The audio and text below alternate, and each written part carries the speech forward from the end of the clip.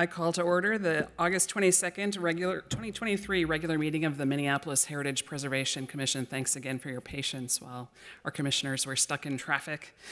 For the record, my name is Barbara Howard and I serve as chair of the commission. Just a reminder to please silence your cell phones and any other electronic devices and speak clearly into the microphone, whether you're speaking up here at the dais or if you're giving public testimony. Would the clerk please call the roll so that we may verify the presence of our quorum? Commissioner Bjornberg. Present. Booty. Present. Chair Howard. Present. Melblom. Present. Nystrom is absent. Vice Chair Sandbolt. Here. Maston is absent. Struthers. Struthers. Present. Vander Eyck. Here. There are 7 members present. Let the record reflect we do have quorum and that Commissioners Nystrom and Maston provided proper notice that they have a conflict this afternoon, so their absences are excused. Our first order of business is to adopt the agenda for this meeting. We'll work from the agendas that are available over by the clerk. I'll go through the agenda and sort out any items to be withdrawn, continue to a future meeting, which items will be discussed, and which items will be put on a consent agenda to be approved as recommended by staff and without further discussion.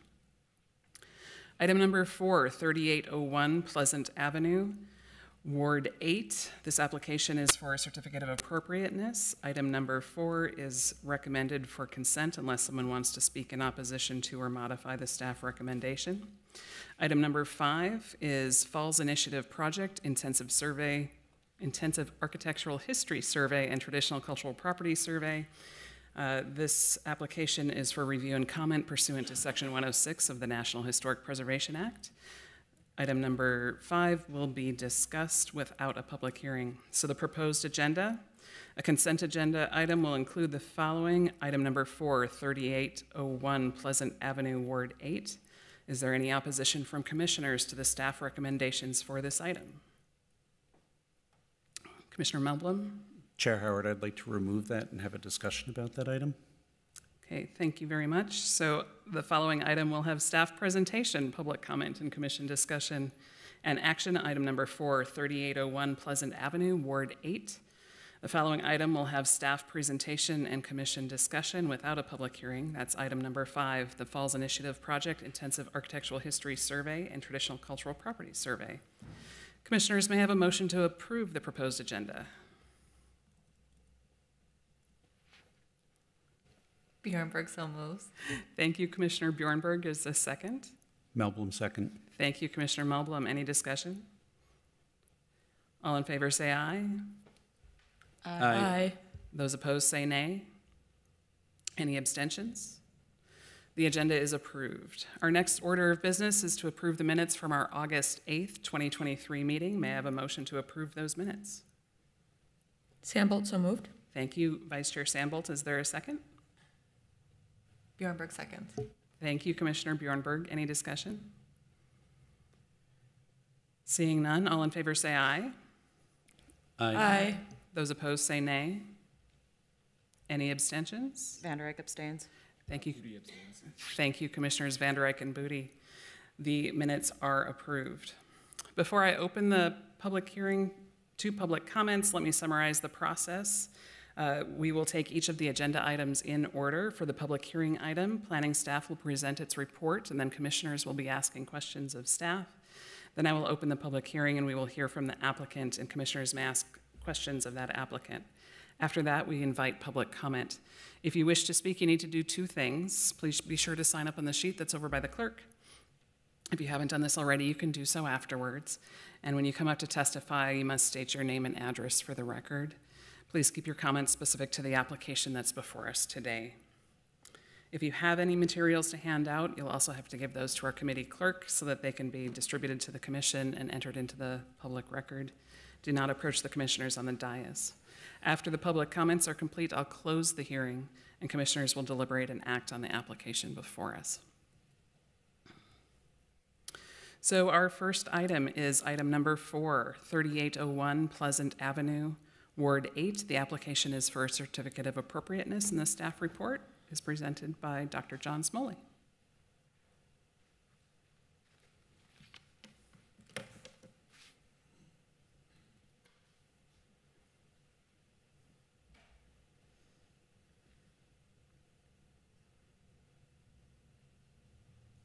Good evening, Madam Chair and members of the Commission. My name is John Smoley, and I'm pleased to be before you this evening to brief you on a certificate of appropriateness to add one accessible ramp, construct one new food shelf storage building, and remodel one attached garage at 3801 Pleasant Avenue in the Church of the Incarnation Historic District. The applicant seeks to provide an accessible means of ingress and egress to the lower level of the church, currently served by stairs, by providing an exterior ramp at the north facade. Here's a top-down view of the property itself. The ramp is proposed to be over here on the north side of the property, adjacent to 38th Street West. They also propose to construct a new garage and food shelf storage building at the rear of the lot, behind the rectory, to expand the church's existing food shelf.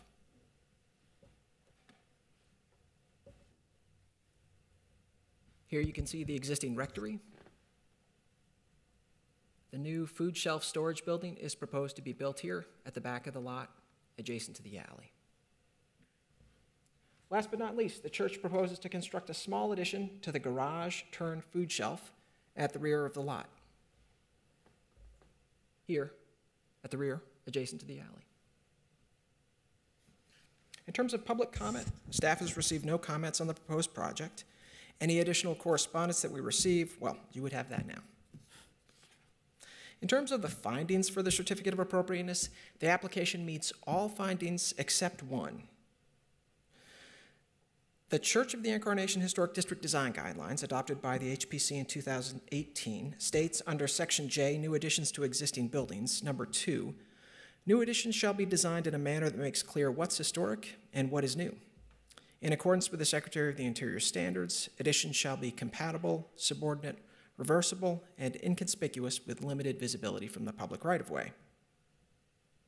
The proposed cooler addition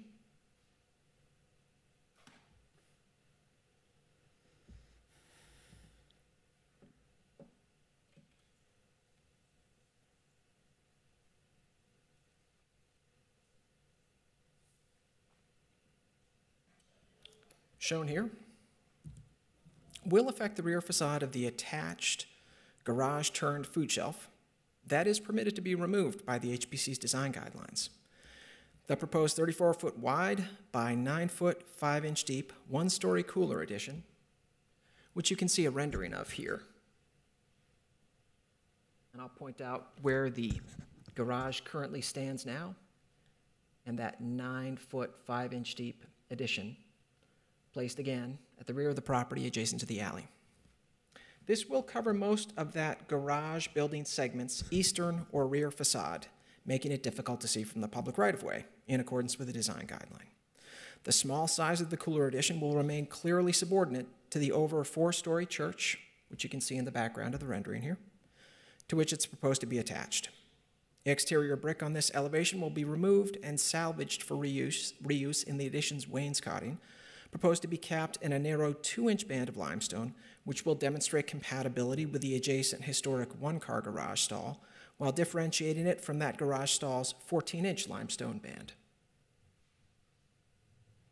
Here's the historic one-car garage with its 14-inch limestone band, much wider than the smaller 2-inch band of limestone atop the proposed wainscoting on the proposed addition. Smooth, hardy panels on the addition's walls will further demonstrate compatibility with the historic one-car garage. On this addition's east or rear side adjacent to the alley, the applicant proposes to install hardy panels designed to resemble garage doors, which you can see here in sort of a gray color. To prevent these from looking like garage doors, which will create a false sense of history, staff recommends the project be conditioned to ensure the wall panel design proposed for the addition's south side be extended across its eastern side. The application meets all other findings required by the city's heritage preservation regulations. So, for that reason, CPED recommends the Heritage Preservation Commission approve the certificate of appropriateness to add one accessible ramp, construct one new food shelf storage building, and remodel one attached garage at 3801 Pleasant Avenue in the Church of the Incarnation Historic District, subject to the conditions listed in the staff report. I'm available for any questions you may have, and I know the applicant is here as well. Thank you for the report, Dr. Smoley. Commissioners, are there questions for staff? I'm not seeing any. I will now open the public hearing for this item, and I understand the applicant is here and would like to speak, so come on up. Name and address for the record.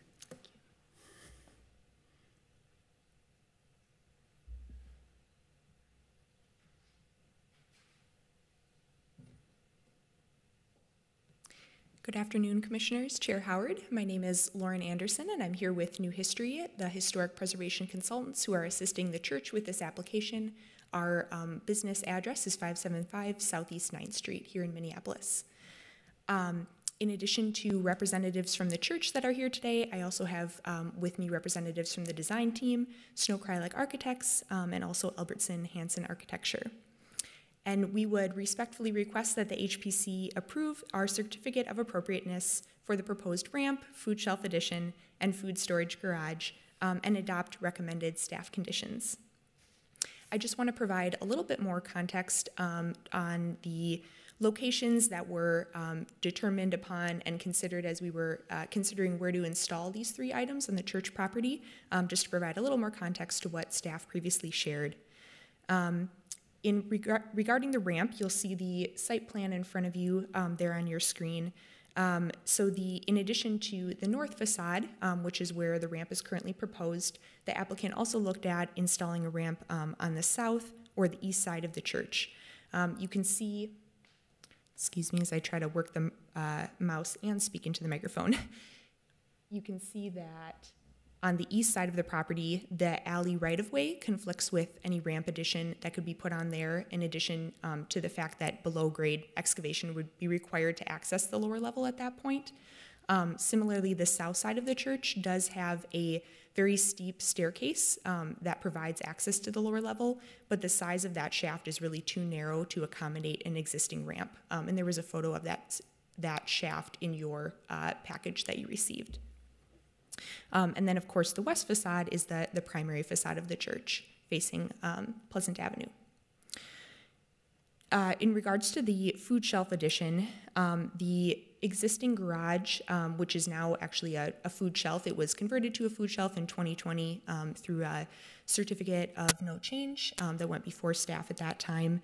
That existing garage was chosen as the location for the food shelf addition, not only because it currently functions as a food shelf, but because that is a really architecturally insignificant component of the church's campus. As staff mentioned, the church's period of significance does go through 1963 and includes the construction of this garage. However, it was not designed by Masqueray, who designed the church, and really it doesn't contribute to the church's architectural significance, which is why this location was chosen. And specifically installing the addition on the east side of the garage, where we have those existing door openings, allows for a really economical construction where we can reuse those existing openings to provide access to the cooler. Finally, the food storage garage, which will be installed at the southeast corner of the lot. That corner of the lot is the section of the property that was specifically identified in the design guidelines as appropriate for accessory structures, and so that's why that location was chosen. The church also did look at trying to evaluate its existing interior space to see if they could accommodate more food storage at the interior rather than constructing a new building. However, that available space is really limited to the lower level of their rectory building, which is not accessible and is not workable for food deliveries and distribution. In closing, all 3 of these items were really designed to, first of all, increase accessibility to the church, particularly to its elderly residents, and also to provide expanded capacity for its food storage and distribution program, which has really been growing over the past 3 years. And the church has been working with city preservation staff and other city staff for the past several years to plan for these improvements to the property. Will remain available for questions. Thank you so much for your time. Thank you for those comments. Commissioners, are there any questions for the applicant? I don't see any. Are there any members of the public who wish to speak for or against this application? Seeing none, I will close the public hearing. Commissioners, let's discuss. Yeah, I'd like, I'd like to say that I need to recuse myself from this item, so I will not be involved in the discussion or the vote. Thank you, Vice Chair Sandbolt. Other comments? Commissioner Moblem? Thank you, Chair Howard. I support this completely, this proposal, except for the panels. They feel gratuitous, and I feel that they create a false sense that the garage actually had importance. It wasn't part of the historical fabric of the designation, and it seems like this is giving them a false sense of importance. And I recognize the applicant said that, or I think Dr. Smalley said that the applicant wasn't trying to imitate garage doors, but I think almost anybody who would drive by there would think that they were garage doors. So I would approve of this, but I think that they should get rid of the panels facing the alley. Thank you, Commissioner Moblem. If I understand the condition correctly, and maybe Dr. Smoley can be clear, what can help clarify, I think the idea is to get rid of the faux garage doors entirely and take that wall treatment that's on the south side and take it along the east. Would that be both the wall panel design as well as the brick? Madam Chair, the condition itself states that the proposed wall panels, which you see here in gray, shall not retain that same pattern. That the panels on the south side, which you see here in dark brown, those would be wrapped around. There's no specifications regarding the wainscoting. The way staff anticipated it, it really wouldn't extend around. It would simply be a change in design of panels.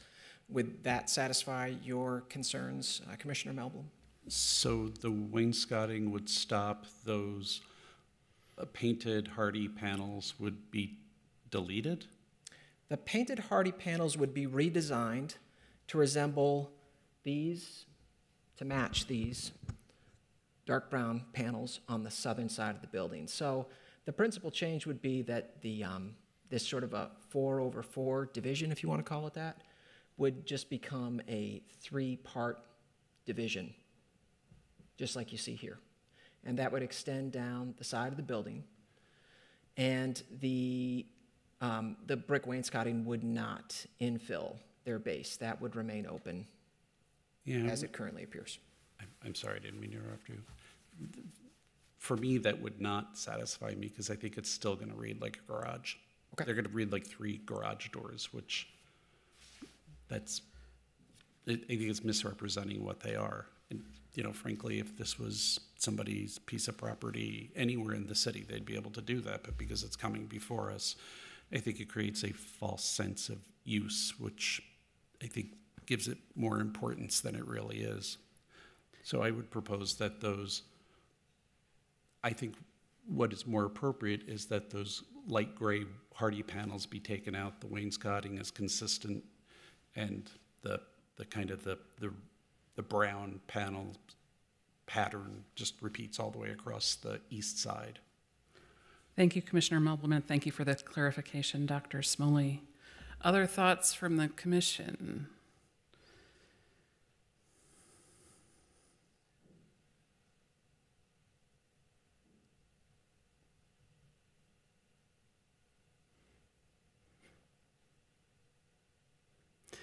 I do think it would be kind of awkward to have the hardy panel going down to the ground there, but I don't know that it's enough to change it.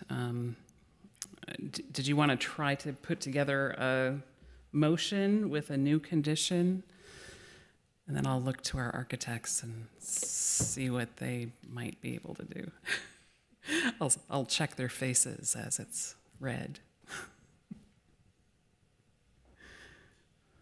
No other commissioners have thoughts? I agree with staff. I think as it's currently designed, it is the faux garage door would be inappropriate. I think it does present a false sense of history, and no one has anything to say. All right. It's all up to you, Commissioner Moblem. No pressure. Commissioner Booty, fill some space here. Thank you, Chair Howard. I guess I'm curious, maybe the applicant can jump in. Does that change the use of the new space at all? If those hardy panels were no longer there in the redesigned form? I guess maybe that's another architect could help answer that. But that would be my concern, is that if that changes the use of, which is the purpose of building the new structure. Yeah, it's my understanding those white doors are not usable, correct? Yeah, so it's just a change in design. Okay. Commissioner Moblem? All right, I'm going to make an attempt at a motion here. I propose that condition 1 be rewritten to say the east facade will be revised so the wainscoting is continuous along the east elevation with brick below and the brown panels above.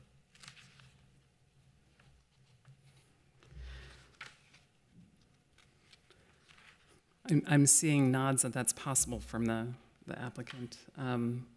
Other commissioners have thoughts on that, or would someone like to second the motion? Commissioner Van Der Eyck? I'll second the motion. Yes?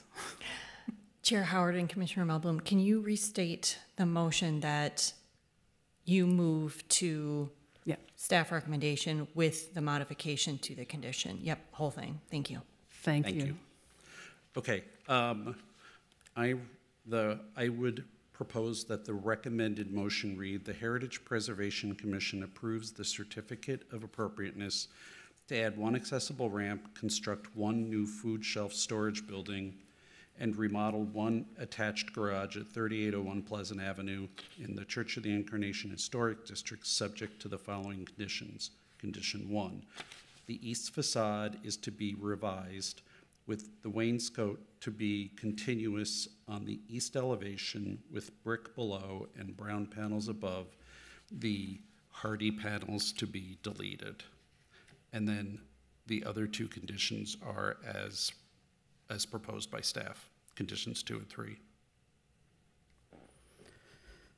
I'll just double check with Commissioner Van Der Eyck. Is that your second? Yes, I can still second. Okay. And I'm going to check one more time. I'm seeing nods from, yeah, okay. Let's see, any further discussion? Seeing none, would the clerk please call the roll? Commissioner Bjornberg. Aye. Booty. Aye. Chair Howard. Aye. Melblom. Aye. Vice Chair Sandbolt. Abstain. Struthers. Aye. Van Der Eyck. Aye. There are 6 ayes and 1 abstention. Thank you, that motion passes.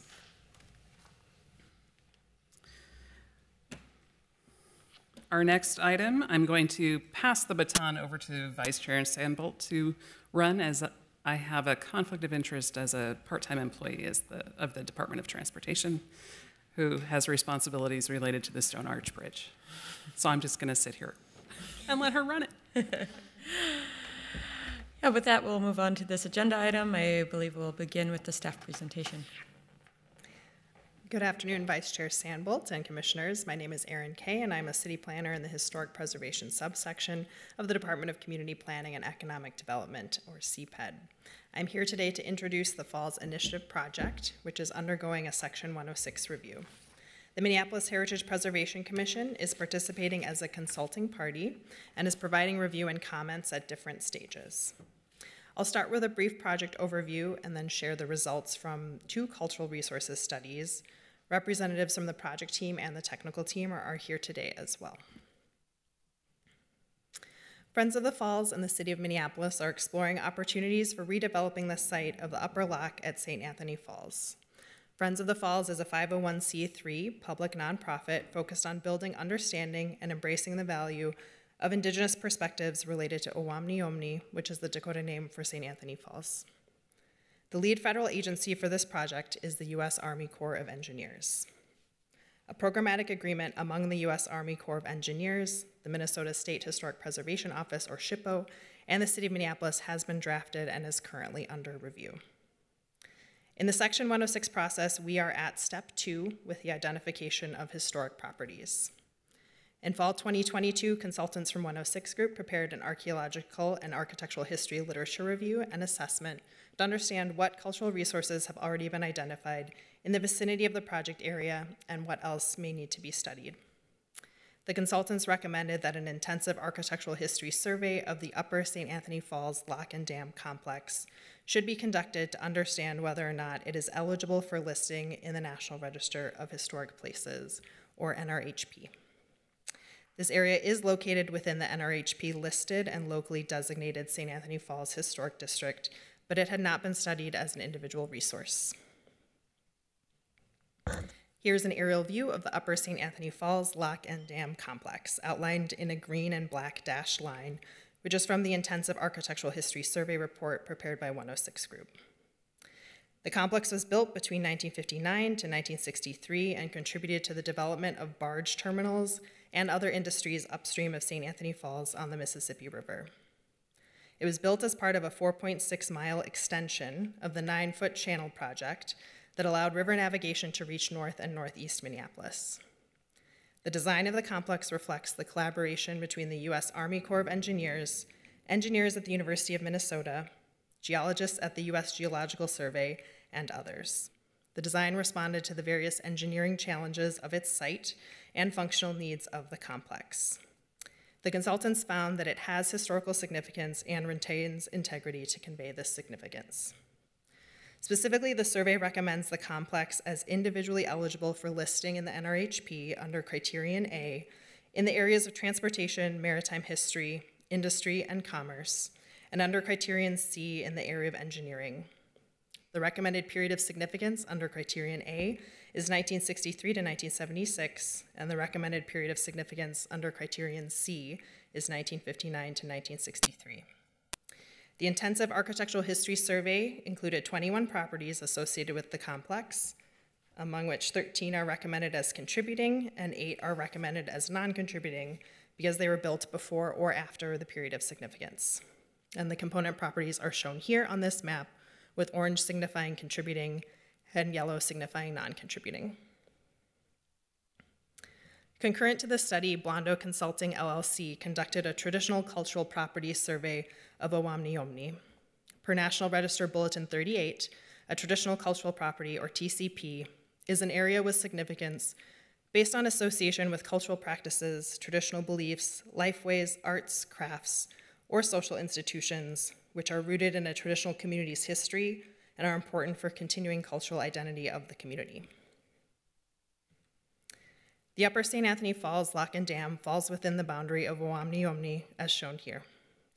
This site is significant to the Dakota community, on whose ancestral homeland the City of Minneapolis was built. As part of the study, the consultant team engaged with members from all 4 recognized Minnesota Dakota communities with the goal to document stories and practices, not evaluate and validate them. Owamni-Omni has significance for its connection to water, which is important to the Dakota community. Water helps sustain life, facilitates travel, serves as a boundary, and is used in ceremonies. As noted by the consultant, Owamni-Omni is a natural feature that has been used, modified, and even exploited by European Americans. Ultimately, a community that values a place must determine the property's significance. The very definition of a TCP embraces the fact that it is a functional and dynamic, not static property type. As the Dakota, a living traditional community, still associates the area with traditions, beliefs, and lifeways, Owamni-Omni is an example of a TCP. The study recommends Owamni-Omni as eligible under Criterion A for the association with traditional cultural practices, specifically oral tradition and storytelling and language, Under criterion B, for its association with the being or spirit Unktehi. Under criterion C, for its place as an integral part of a larger collection of related sites in association with a river, and could be considered eligible under criterion D for the potential to yield information within ethnographic and folklore studies. The study also asserts that Owamni Omni retains integrity. The study recommends the following next steps: continued coordination and consultation with Native communities, especially the Dakota, issuance of a formal determination of eligibility by the U.S. Army Corps of Engineers, completion of an assessment of effects, further research, and nomination and listing of Owamni Omni in the NRHP. Staff have reviewed the reports and concur with the results, and we can transmit any comments from the HBC to the U.S. Army Corps of Engineers and SHPO in a letter. The reports have not yet been submitted to SHPO, but will be soon. This concludes my presentation, and the project team would also like to make a brief presentation and is available to take questions.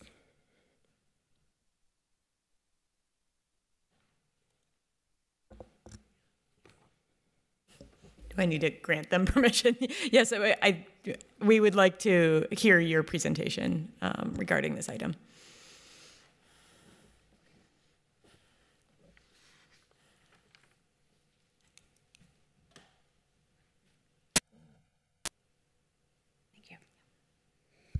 Amadakuyepi, Shante Washtea Nape Chiu Japi, Dakota Ia Patewichoda Makiapie, Washichu Ia Shalibaka Makiapie. Hello, my relatives. I greet you with a good heart and handshake. My Dakota name is Manny Buffalo. My English name is Shelly Buck. I am the president of Friends of the Falls and also the vice president of the Prairie Island Indian Community Tribal Council. My address is 748 Linden Circle South, Maplewood 55119. First, I'd like to say thank you for allowing us the time to speak today. I appreciate it. It is common to think about or talk about preservation in terms of buildings, bridges, and other structural properties. We understand your mission, and we ask you and invite you to see it through an Indigenous lens. I always say you can't talk about Minnesota history without first starting with Dakota history.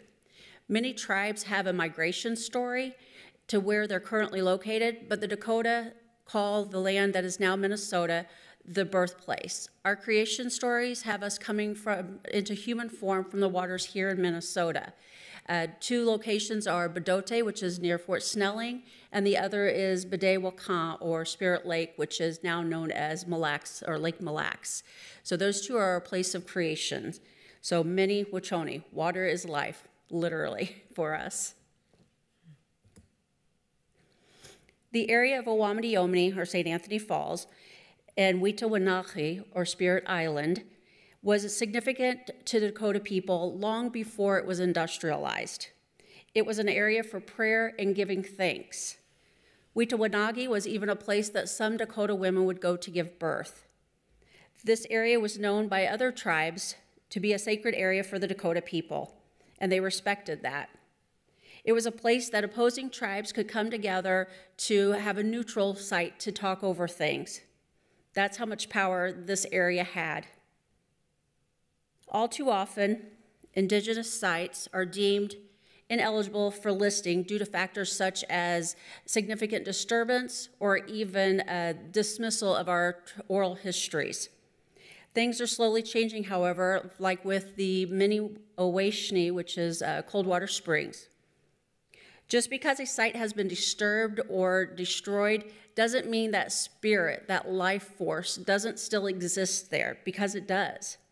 The integrity of this site as a historic Dakota landmark persists to this day. We still have ceremonies there that we conduct. There's still Dakota people that go and pray there and give thanks there.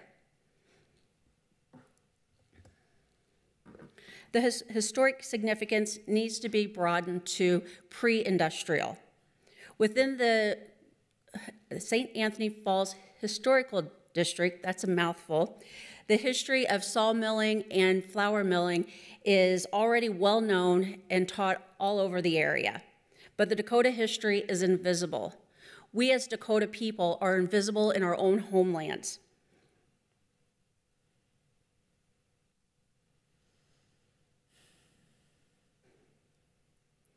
we as Dakota have a different view of the world. We see the land, the water, plants, and animals as our relatives with a life force. Mitakuye Owasi. We are all relatives. I'd like to now turn it over to Chair Steve.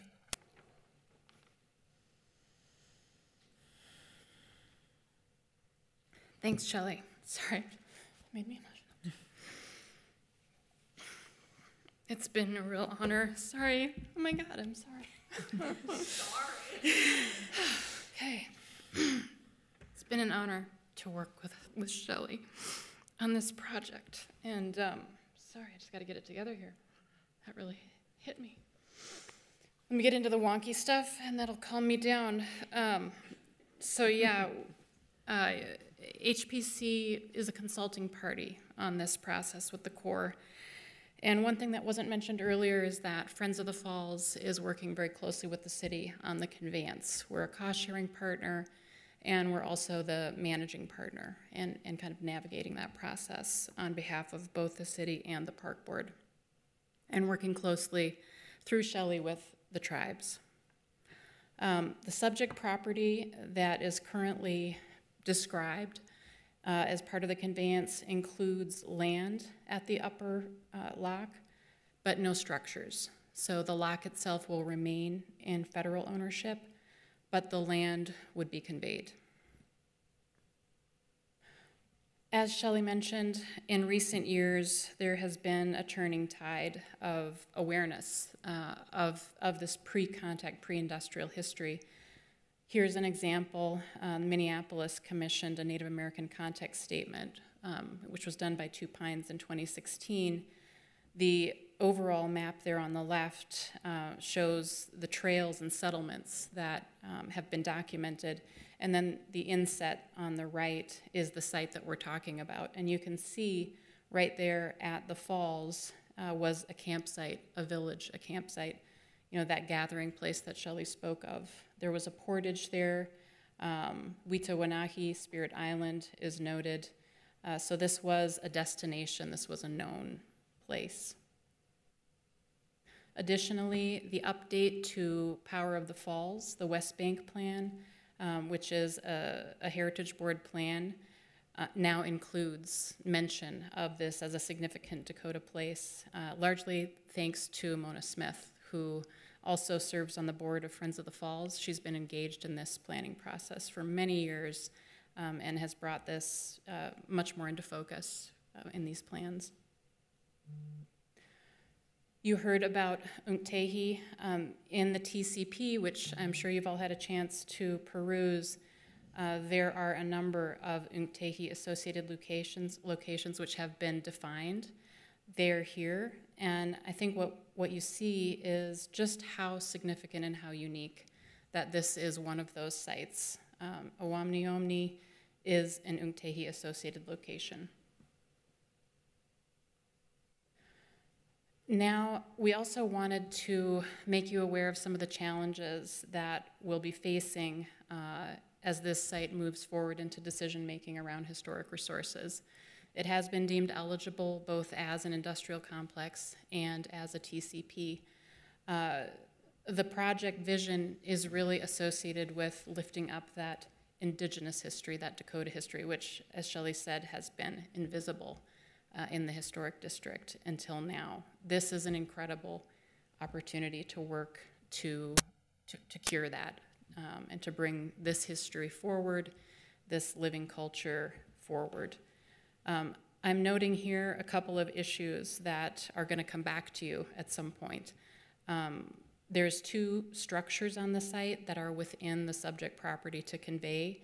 One, the one that looks like a baseball diamond, is a bathroom facility, and the other one that's attached to the lock wall is the old control station, which is no longer in use. The Corps has two new structures on top of the lock where they control the tainter gate and other aspects. However, the control station does have utilities running through it. You'll note too in this image, and I'll just point here for a sec. Where's my little arrow? Here. If you can see that. The control station is at an elevation that's much higher than the level of the ground. So there's a huge gravel slope, and we'll take another look at that. There's a huge gravel slope that kind of makes up the difference there, meaning that if those buildings remain, they don't just constrain the footprint of the building. In order to access and maintain those buildings, they actually constrain almost the entire site because of the grading and the gravel. You'll see too, noted on this first image, there's an elevation of plus 810 at the end of the Stone Arch Bridge and plus 750 at the southern end of the site at the water. The idea of restoring the site, both environmentally and culturally, means regrading the site. And so again, just calling to your attention that those two structures are very likely to be demolished, removed, if we move into the future vision of the site that's anticipated.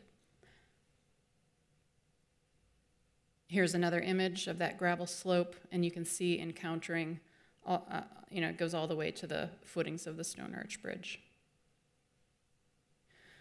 So I want to bring Shelley back up to close out, but I think we really wanted to contextualize some of the issues that are coming. There are two histories overlapping, but one has been invisible, and so we hope that we can move toward lifting up that pre-contact history as the significant history to be interpreted and restored on this site. And I'll bring up Shelley one more time. Just to reiterate, this site is significant to the Dakota people. You have an opportunity to support us in ensuring that the Dakota history is told and experienced here. Again, I want to say Pidama Yayepi. Thank you to each and every one of you for taking the time to listen to us about our project and the possibilities here for the waterways and to add another piece of history to this site. Pidama Yayepi. Thank you very much for your presentation, both staff and for the applicant, I guess I'll say, for your time and coming in tonight and giving us a little more context on the project. Our goal tonight is to provide feedback and comment to SHPO as a consulting party to this. They appreciate our feedback and concerns and comments. So commissioners, let's provide some comment that could be provided to SHPO.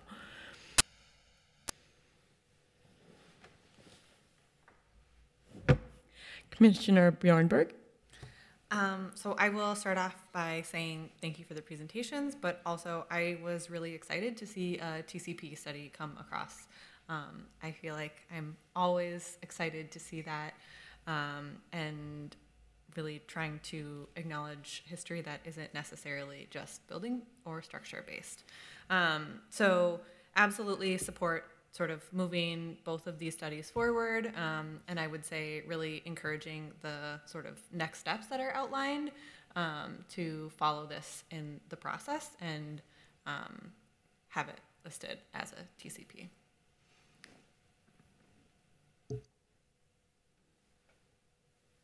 Other commissioners? Commissioner Struthers. Thank you. I have still a context question, and it arose initially out of the report, the staff report, and I found all this very interesting. I read the reports that were attached, and as well as the staff report. But the first sentence of the report says, Friends of the Falls and the City of Minneapolis are exploring opportunities for redevelopment of the site of the Upper Lock at St. Anthony Falls. And then in the next paragraph, it says,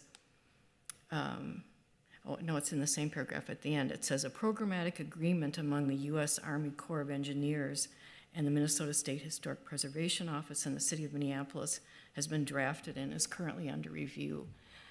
Are those things related to not just the designation, but the ultimate use of that property? Erin, thanks for stepping up. Vice Chair Sandbolt and Commissioner Struthers, thank you for that question. As Kirsty was alluding to, this is a very complex project. So There are multiple property owners who are involved. So the U.S. Army Corps is responsible for the lock-in dam. Tracy also mentioned involvement from the city of Minneapolis and the park board just with this location along the river. And so they are exploring a possible land conveyance from the U.S. Army Corps to the city of Minneapolis. And then also a possible transfer to the Friends of the Falls organization. Explaining that at a high level, I don't know if Andrea Burke wants to add anything, or also if Tracy and Shelley would want to add anything to clarify.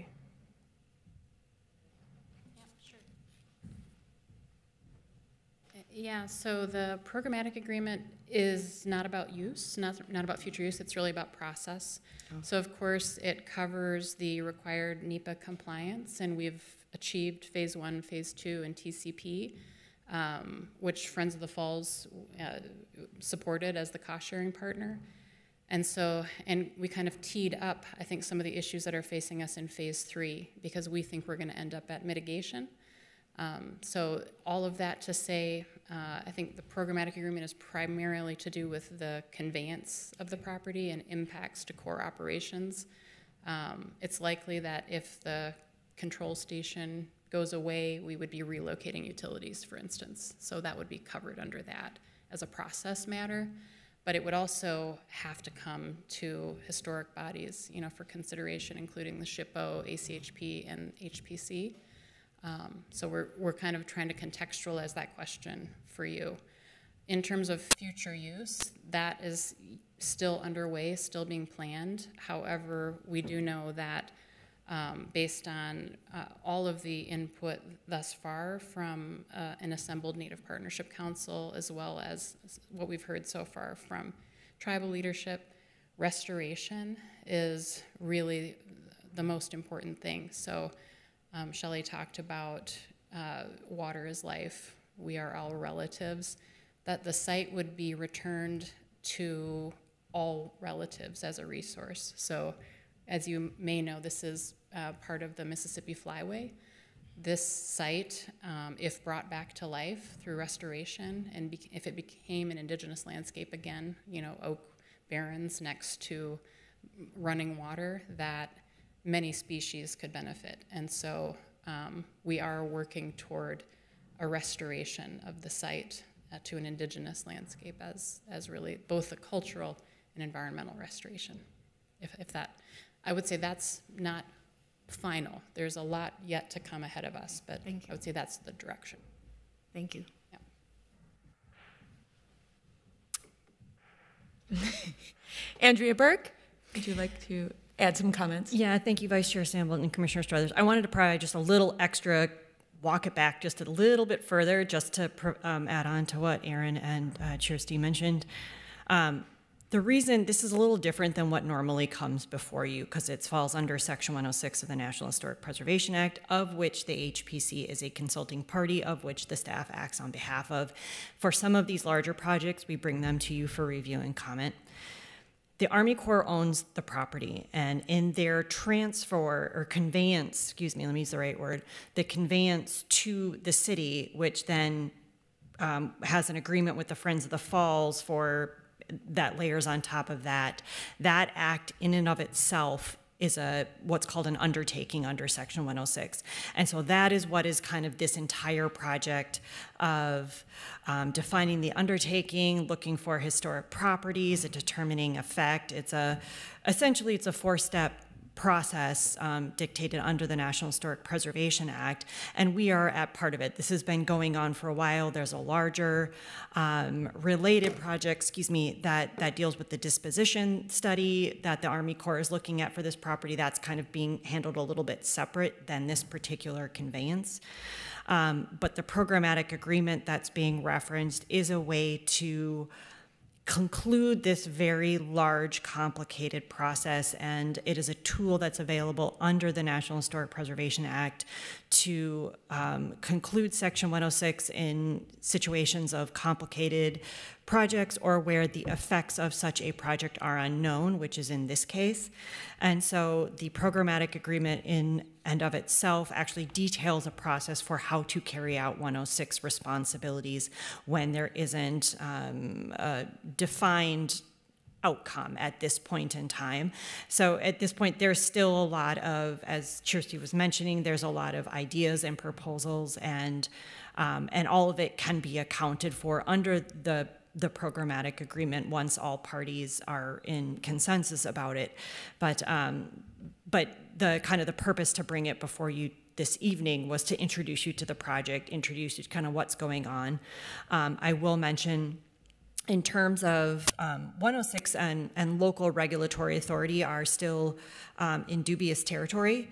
And so in terms of where and or if this comes before you in certain regulatory capacity, I would say is still unknown at this point, because it is the Army Corps that runs the show under Section 106. So I hope that provides maybe another step walking back to just sort of provide a bit of a context for the reason of bringing it before you today. Andrea, as a follow-up question to that, would it be most appropriate for us to be commenting on the process as outlined in this memo, or are we commenting on our thoughts about the conveyance of the property to the city of Minneapolis, or are we kind of commenting on how we feel prioritizing the historic significance of the two potential kind of periods of significance as outlined? What would be our best focus for our comments? Vice Chair Sandbolt, I think kind of anything goes. I mean, at this point, the project is still in the identification stage of it.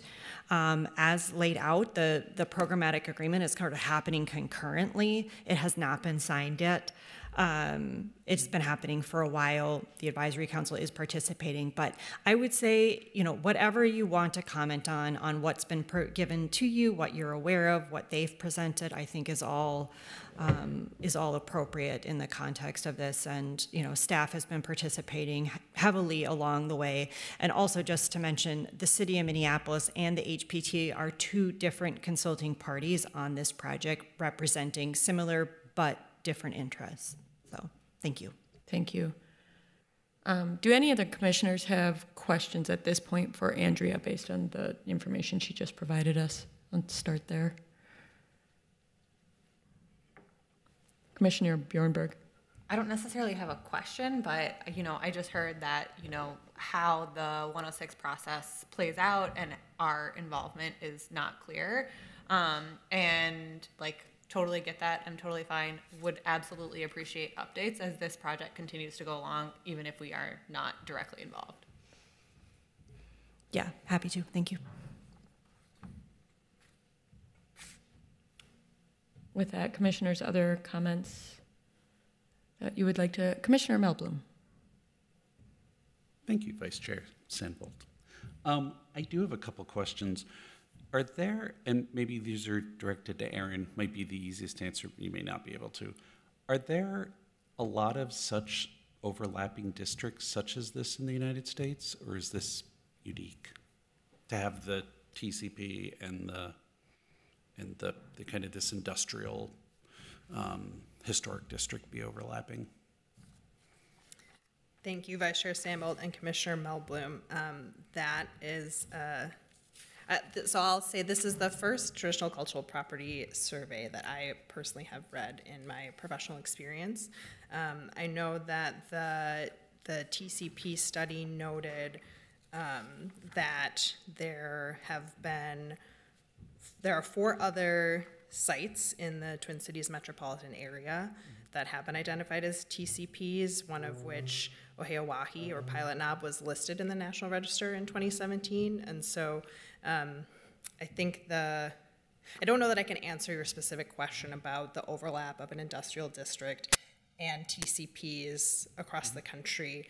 I think, as Shelley was saying, water is life, and that value of the water has been seen across cultures, right, and cities formed around areas where there was water power and those sorts of things. So I guess maybe to wrap that up and say, I can't answer the question directly. I also know that I think several have noted that the practice of identifying TCPs, in my opinion, has not been as robust as identifying other properties, especially buildings and structures associated with historic districts, and so that may be something we continue to see more of and see more partnerships in evaluating those studies. I know that the bulletin to guide how to identify traditional cultural properties has been undergoing revisions. I'm not quite sure when the National Park Service will release a final version, but this seems to be something that is getting more focus and attention. Thank you. And we could ask the technical team if you want further information, but that may be sufficient. Yeah, actually, Vice Chair Sandbolt, Ann Katz, looks like she might have something to say to that. If she could. Yes, Anne, if you would like to speak. Thanks, Erin. Since you haven't spoken yet, please state your name and address for the record. Personal address, not business address? Business address is fine. Okay, Ann Katz, 106 Group, 1295 Bandana Boulevard, Suite 335, St. Paul, Minnesota. Vice Chair, Commissioners, thank you for this opportunity to just answer your specific question. There is a similar, though somewhat different situation actually with Wakantipi. So some years ago, we were part of the early development of what at that point in time was called the Bruce Vento Nature Sanctuary. And part of that included beginning with literature reviews and then further evaluation of resources. What came out of that was the identification, not the identification, the reemergence of our understanding of what at the time was called Carver's Cave and is the Dakota name is Wakantipi. And that was determined eligible for the National Register, actually under very similar criteria as Oumni. It's under criterion A and also B for Unktehi, and it appeared on the map that you saw. It has not yet been listed, but there is tremendous interest among the tribes to find funding to enable it to be listed. And some of you may have been following what's happened with the whole transition of the Wakantipi project to become a Dakota-led and managed property. It's a remarkable story of reemergence. What happened, though, during those studies, there is also a historic brewery. There was an archaeological site that still survives right outside where the cave, and then there was a second cave as well, actually, that's just hidden. So there was archaeology on the brewery, and there was quite a lot of conversations about the appropriateness of interpreting a brewery so close to a sacred cave. There were also other sites of not quite as so much historical significance, but it's worth looking at the Wakantipi story, and if you just Google it, there's some really wonderful background information. And Maggie Lorenz is the director of the Wakantipi program and project, and she's actually on the board with Friends of the Falls, so she's also a great conduit for sharing the story of what happened there, is happening there. It's very current. Yeah. So thank you. Okay. Thank you. I have a couple of other questions. So, and again, maybe Erin would be the best to answer this. So am I correct that if these are both approved as historic districts, I guess for lack of a better term, I'm not sure exactly that's the right term, but would that mean that there are 5 different historic entities that all overlap, if I'm understanding this correct? There'd be the TCP, the Lock and Dam piece, and then aren't there 3 separate for the St. Anthony Falls? Vice Chair Sandbolt, Commissioner Melblom, I'm going to break your question down into 2 parts. So with the identification of historic properties stage of the Section 106 process, the result of that is to determine, are there any historic properties? Historic properties in a Section 106 definition are those that are either listed in the National Register or determined eligible for listing in the National Register.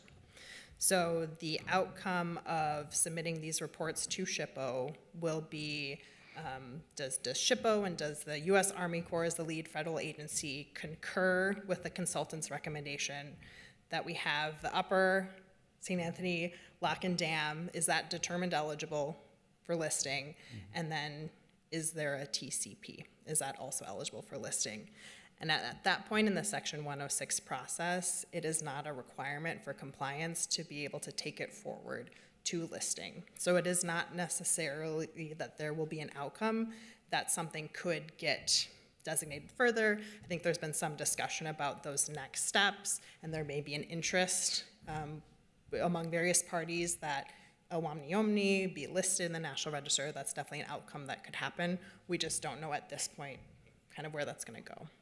So if you want to think kind of in hypotheticals about this, so we have the St. Anthony Falls Historic District, which is listed in the National Register. It's also a local historic district. We would have the upper St. Anthony Lock and Dam could be a determined eligible property. Again, it could be pursued further to be listed, maybe not.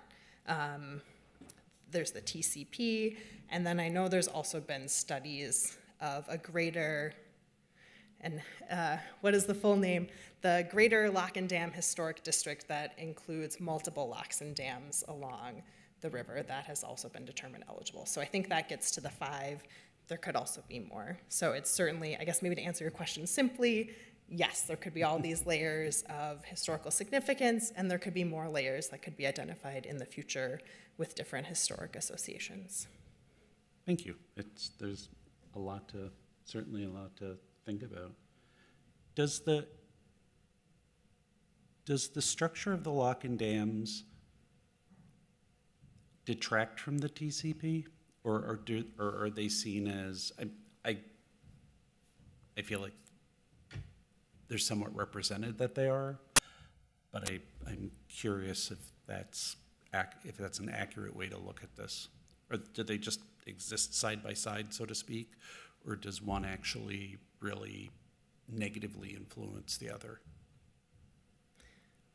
Are you maybe getting to the integrity of the sites? That's probably a good way to put it. Yeah. Sure. It seems like they both have integrity, but they're not existing in isolation. They're actually slammed right next to one another. Mm-hmm.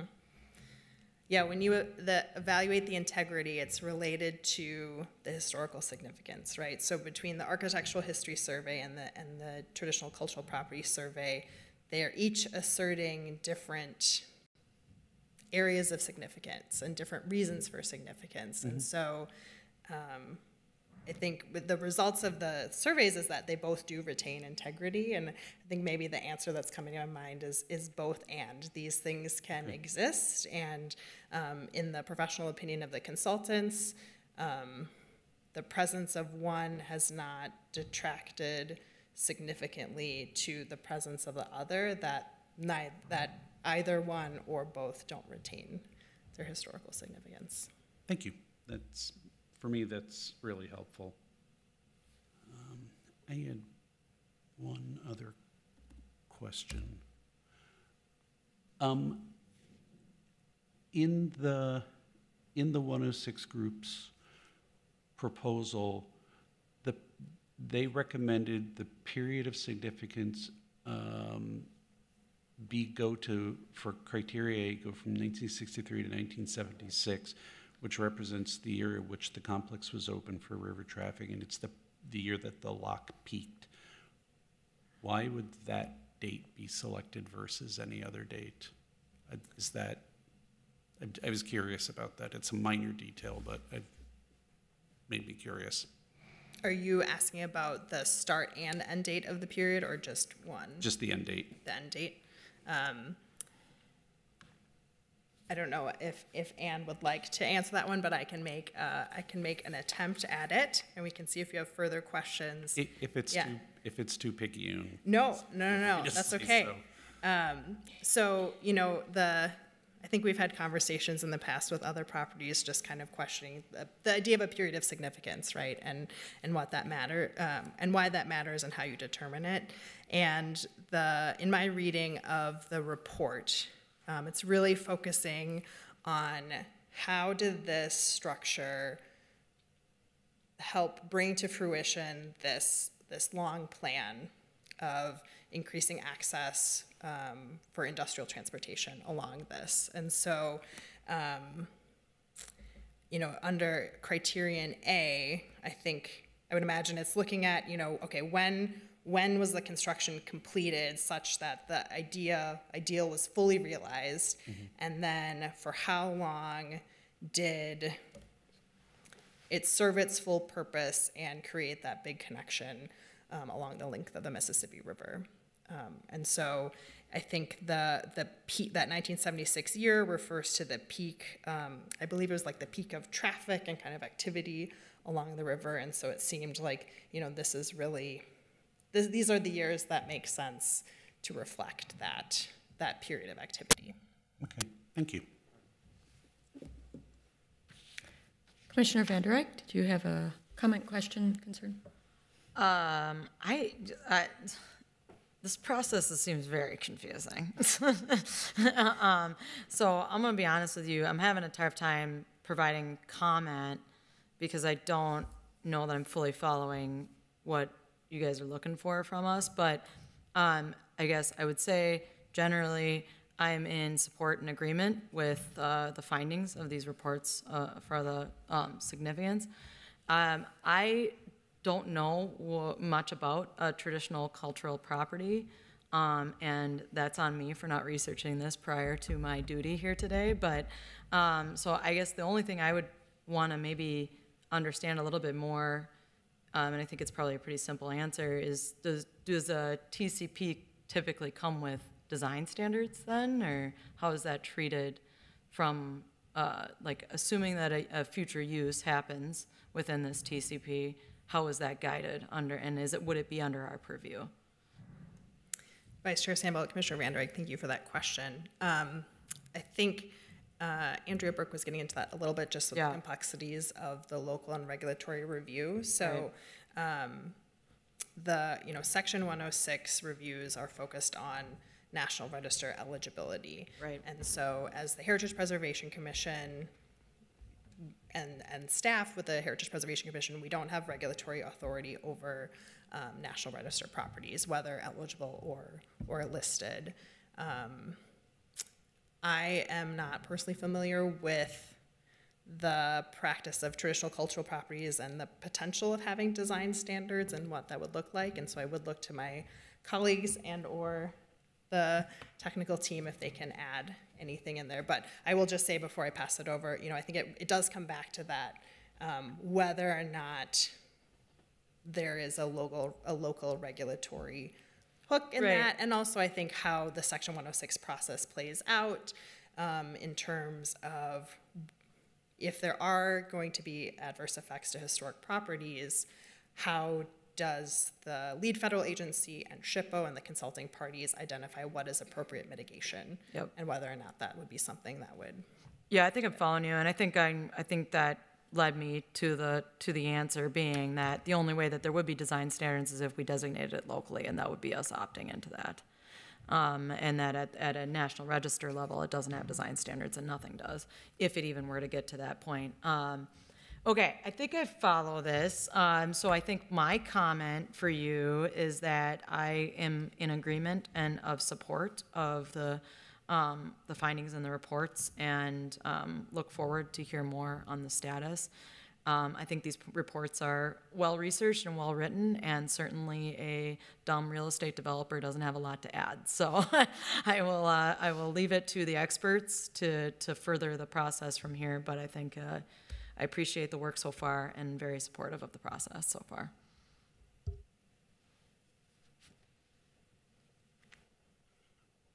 Commissioner Bjornberg. I don't necessarily have another comment on this, but one of the things that I think this conversation sort of brings up is, is there a way to locally designate TCPs? And I don't think that that's a question for right now, but maybe something that we can have a conversation about at a future retreat, because I feel like this is something that we've talked about a little bit, and understanding that National Register recognition doesn't necessarily translate to local designation. So just a thought. Thank you, Commissioner Bjornberg. I'm going to weigh in with some of my own thoughts. I am excited to see that the study of this area included a history of the, I'm going to butcher saying it, but Awamniyomi. I'm glad to see that multiple kind of periods of significance and multiple cultural perspectives were looked at when considering historic significance of this site.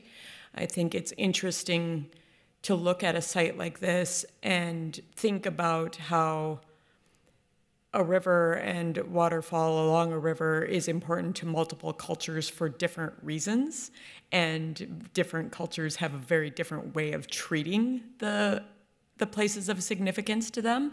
Our culture has a history of taking a natural resource and exploiting it for industrialization and use in that manner.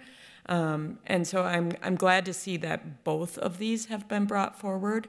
I can't think of another two periods that this site could be looked at from potential historic significance that would rise to the level of these two periods that are currently being studied. I'm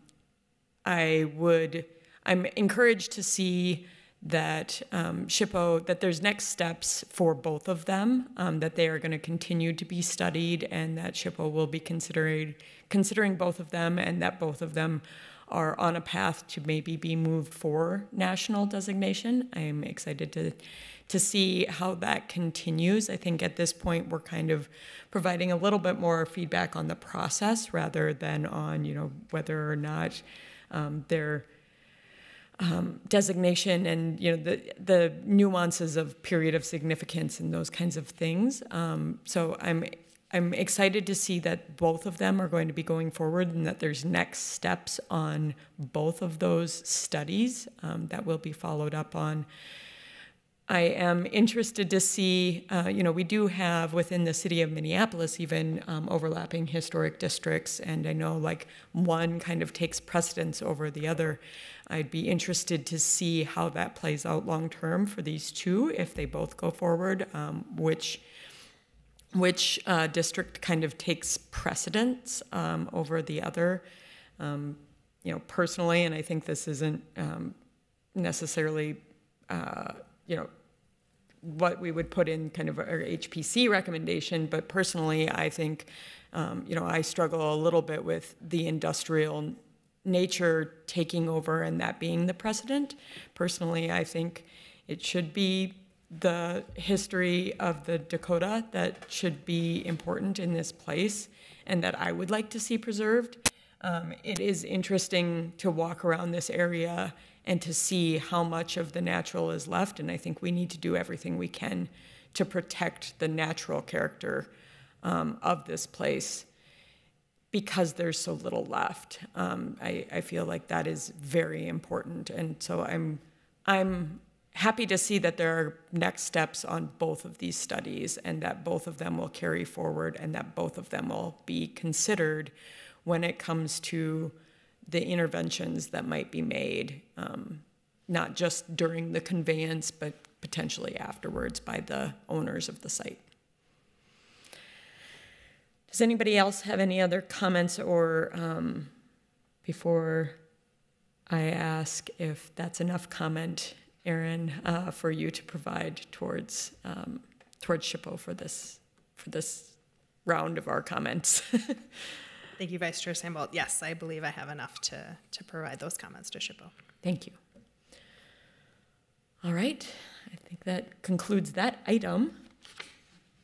Pass the baton back to me. That concludes our discussion items. Do commissioners or staff have any announcements or commission business to discuss? Start with staff. I have two quick announcements. Andrea Burke, Supervisor for Historic Preservation Team in CPED. I just wanted to note that today at the Business Inspections Housing and Zoning Committee, the Brookwood Terrace Designation study was recommended for designation on consent and forwarded on to the City Council. So that is happening. And then also, speaking of retreats, our next retreat is coming up, I believe, on October 5th. And so I will be sending out communication here for topics within the next week or two. Other than that, forgive me, a third topic, as I had mentioned, the State Historic Preservation Office Preserve Minnesota statewide conference is happening the end of September in Mankato, and I encourage you all to attend that conference. No further updates. Thank you. Thank you. Commissioners, any announcements? Not seeing none. Let's see. With that, and we have completed all items on the agenda for this meeting, I will ask members and staff one more time if there are any matters that must come before the commission. There being no other business to come before this meeting and without objection, I will declare this meeting adjourned. The next regular meeting of the Heritage Preservation Commission is September 12th, 2023. Thank you, everyone. You're welcome.